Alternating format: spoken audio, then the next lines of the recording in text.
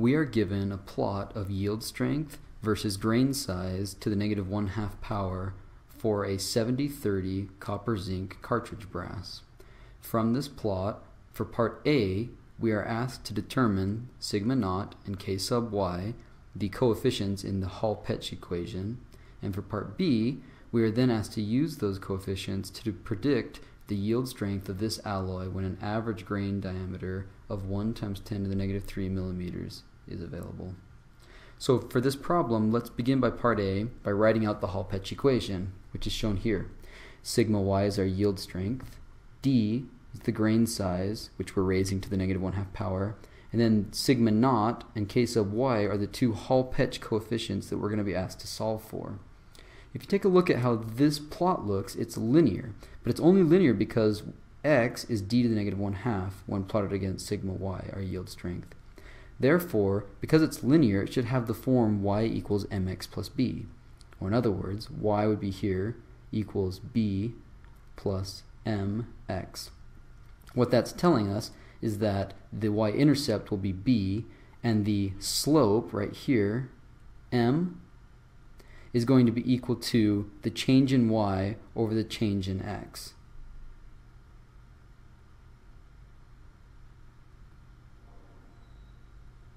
So that allows us to solve for k sub y, which would be one way to solve for this. We simply need to pick out 2 points so that we can determine our change in y over our change in x. For example, right here I have the point 4 and 75, and up here I have the point 12 and 175. Let's use those points to determine our slope for this question. Taking these points, we simply need to do the change in the vertical over the change in horizontal. Or in other words, 175 minus 75 divided by 12 minus 4. Punching in values, we find that k sub y is equal to 12.5 megapascals multiplied by millimeters to the 1/2 value. Now that we know k sub y, we can go ahead and solve for sigma naught by writing out one of the equations we had on the previous page. 75 megapascals will be equal to sigma naught, which we're going to solve for, plus 12.5 megapascals millimeters to the 1/2 multiplied by 4 millimeters to the negative 1/2 value. Solving for sigma naught, I get that this is equal to 25 megapascals.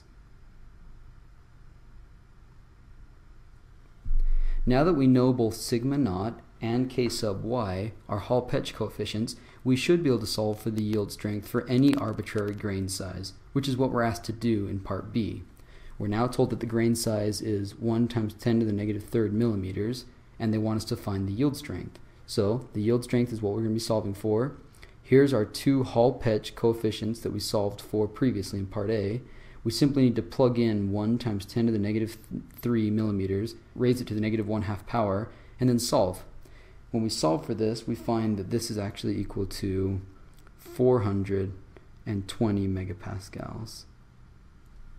Or in other words, this yield strength is larger than the values that we took off the plot previously because the grain size is smaller.